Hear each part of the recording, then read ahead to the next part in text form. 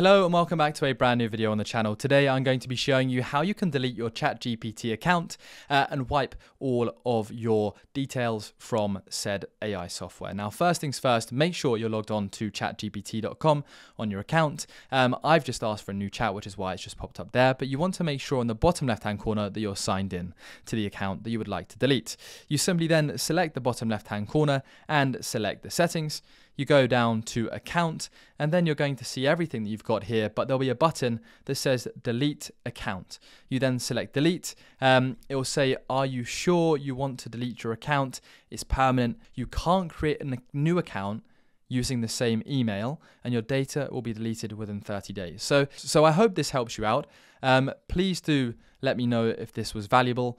Leave a like, subscribe down below, and if you'd love to join my channel or would like to join my channel, it would be insanely appreciated.